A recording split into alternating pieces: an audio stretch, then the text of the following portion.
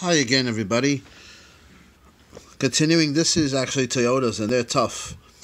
Lighting systems. The other one that we did was Honda, and the other one was 2004 Honda Civic. The other one that we did.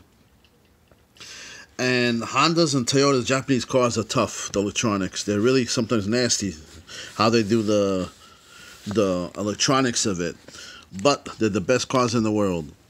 So anyway, now, as I spoke before, regardless of the make and model, and I'll prove it to you right now, the circuit usually is the same. So as we said, the reverse lights, also known as the backup lights, you need two lights, obviously, right, in the rear, telling the guy before you, hey, this guy in front of me is going in reverse, so back up. You need a fuse, and in this case, either a switch or a relay. So in this instance over here, like we said, this fuse is responsible for the reverse lights. Now, as we said, the basics of relay is current flows through this coil, energizing it, closing this contact. From 3 to 5 then will be closed. These are the pin numbers. 3 and 5 will be closed when this is energized. Pin 1, pin 3 of this relay, backup light relay. This is energized, coil flows, a magnetic field is formed, closing this. The armature is pulled down, and the contacts from 3 to 5 are closed. What does that do for us? That allows current to flow in this path through all of these. Splits up, goes here and here. Fine. In order for this to happen, this has to be energized. Now the problem is, where's the B plus for this? We know we need a ground. We have. Where's the B plus? So if you look over here, it says from park neutral position switch. We also need this. If you know, if you remember, if we're going in backup, we're not in park or neutral. We're going to be in reverse. So it makes sure that the switch is not in park or neutral. So this has to do with the computer. The computer checks for these things when it is in reverse or not in park or neutral, right?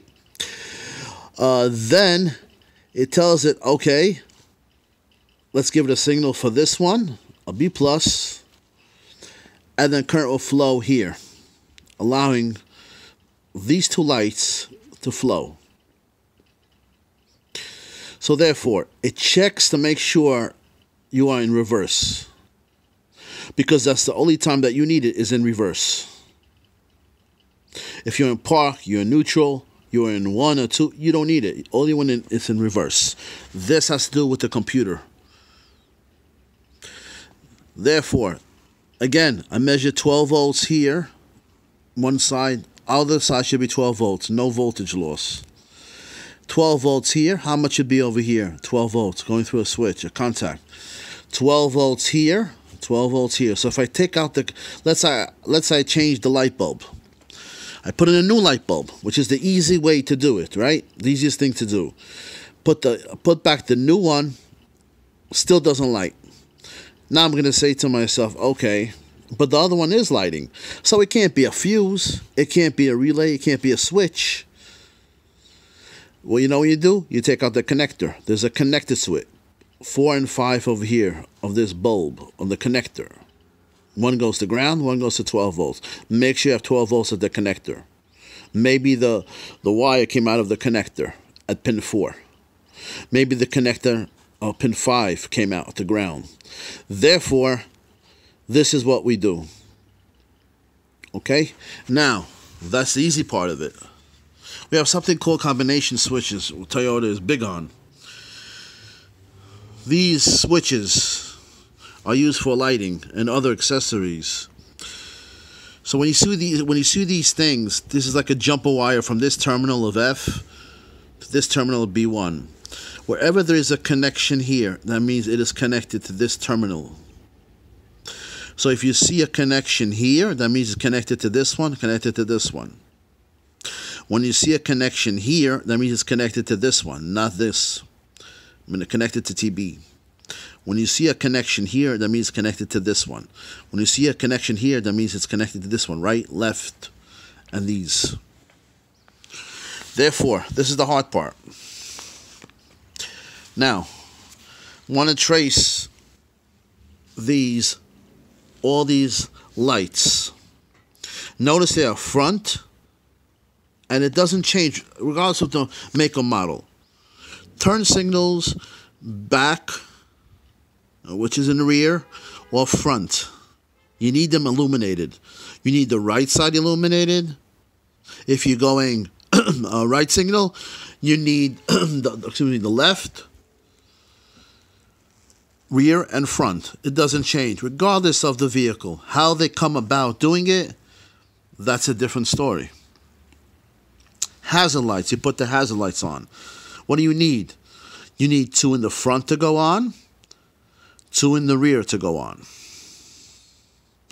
And in addition to that, you need in your instrument panel or combination meter or whatever they have in Toyota, you have to have some indication that when you press the switch, you activated the lights for a turn signal or hazard switch, as we went through in the video. That is illuminated in your dashboard, in your instrument cluster, telling you, the light is illuminated telling you, I just pressed the turn signal or the hazard lights. The bulbs come on in your instrument panel, in the dashboard. Therefore, with all those criteria, taking those into consideration, we have to understand what we have to do. Over here, current flows here. We already worked on this part of the circuit. This is for reverse. Now we have to do with hazard lights. Hazard lights either on or off. When you push the button, you're pressing both of them on, right, left, and left at the same time, front and rear. Current will flow through this one, the terminal B1. We'll go here. We'll go here to the flasher. The flasher is that click-click sound. Now, as you see over here, where to start in the diagram? Well, I started over here. Why? Because I had to backtrack to see what was feeding these signals. This is in the instrument panel or combination meter that they use for Toyota. See this square around it? Both of these. These are individual. See these individual ones. This tells the driver, hey, I just pressed the hazard lights. So therefore, taking that into consideration, I worked my way back up this way instead of going from the fuse. Therefore, hazard lights, as we said, what do we need? We come over here. We come over here from the off position to the on position. Trigger this, the flasher. Now we come back over here. TB. We come over here. This is left. We come here, we follow it. Left over here is on. This is the indicator lights. Right? We come back over here, following the same path, left. Front turn signal, light left is on. Front and rear. So rear, front, and the indicator in the dashboard or the combination meter that they have. What about the right? Well, guess what? There's another connection. We did the left side. Now we have to do the right. Come back to the right. Guess what? The right is also on. In your, again, in the instrument panel, dashboard, top of it, right, front, right, rear right. So therefore, for the hazard lights, we said a couple of things have to take place. Both have to be illuminated in your instrument panel to tell you, which we have from the switch. Front has to be illuminated. The left, the right, and the rear, the left, the right. All of these have been taking place since this. So you go here, You have to, it's tricky, but you have to come out here, B1 terminal, come out to F. It's in the on position. On position turns on this, the clicking. Then you go here to TB terminal, come out here, and you come out here. Now that takes care of the hazard. What about the turn signals for Toyota? Turn signals is over here, as you can see. Right, and this is for the left. For the right, we will follow this one. For the left, we will follow this one. Now, here we go again. So, when you have left or right, remember one thing. Hazard means both lights are on at the same time. Left turn signal means I either have the left turn signal on or I have the right turn signal on for both front and rear. So therefore, hazard lights is not in this equation right now. We go over here,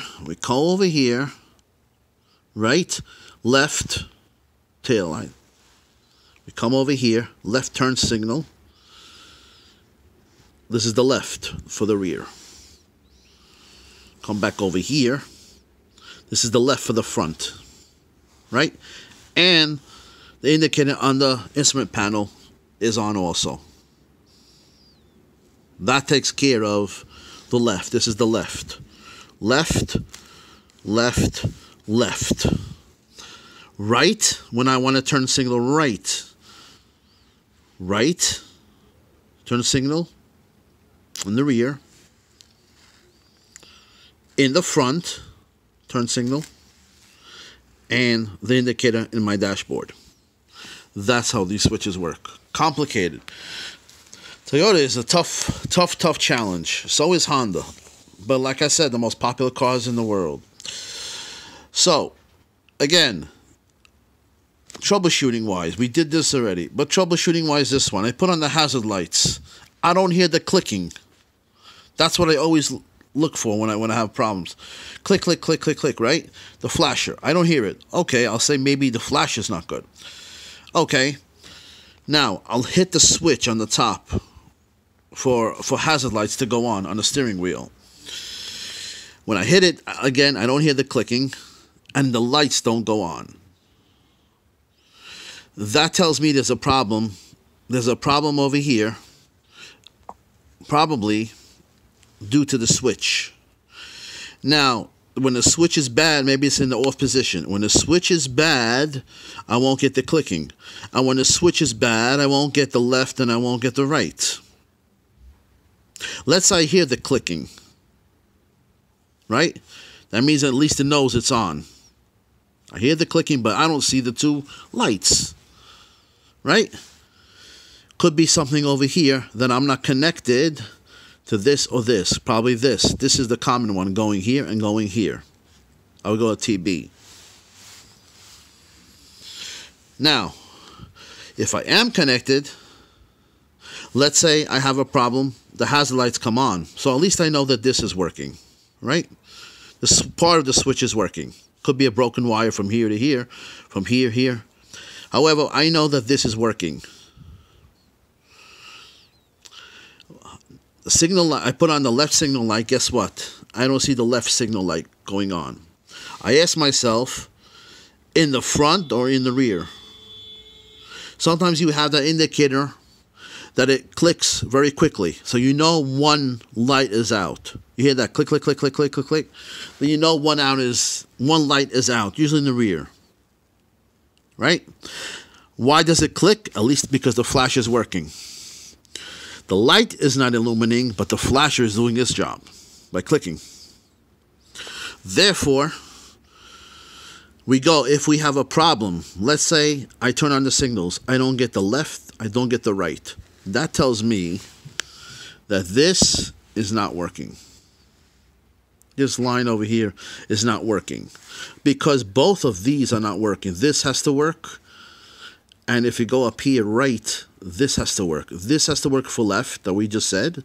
This has to work up here. If you go up here for right, this has to go for right. So in other words, again, left you come out here and you follow all the lines. For right, go over here, here, and here. You come out over here. So therefore, if the right doesn't turn, I'll say maybe there's something wrong with this, or the jumper in between the switch. If the left doesn't work, but the right works, that tells me the right jumper is good, but there's a problem here,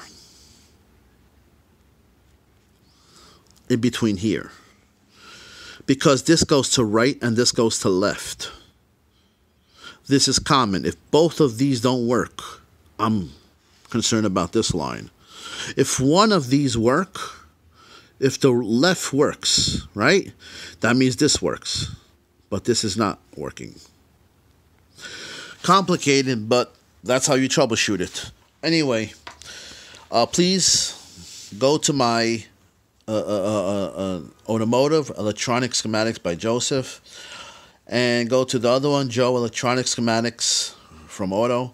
As you can see, it takes a long time for me to analyze and to color everything and to put notes in all these things for these type of diagrams. This is an educational channel, as they say.